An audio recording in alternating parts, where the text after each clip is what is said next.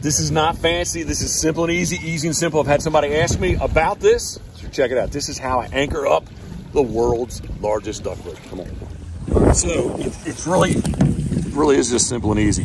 Nothing fancy. Just put a big old float on the end of my anchor, and in this case, we're going to go pick up a dead bird, but we got birds down that their heads are up. Just pitch this thing off, just like that. Come back, it'll be here. So let's go get this bird.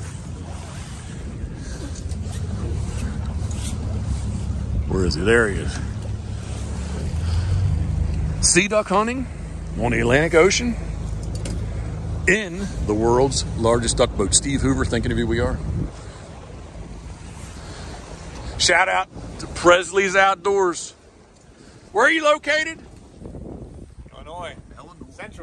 Central Illinois.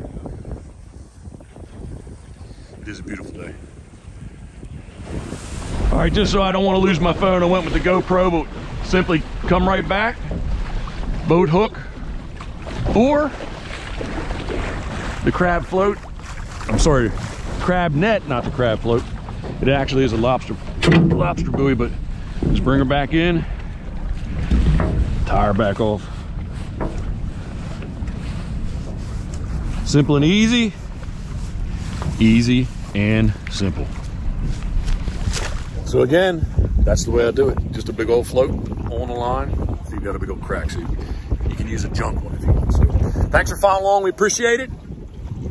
If you would, thumbs up. If you like this, thumbs down. If you don't like it, thanks for following along. Back to sea duck hunting and thinking of you, we are.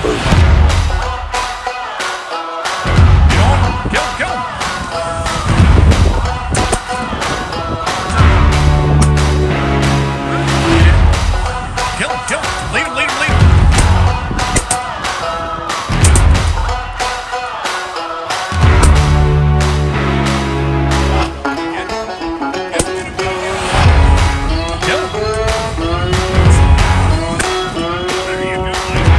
Let's have the first official train wreck of the year. How about it? Get on.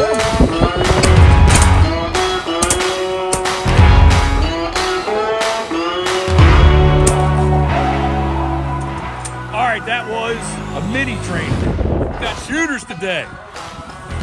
Yep, any heads up, get them please. Whatever you can do.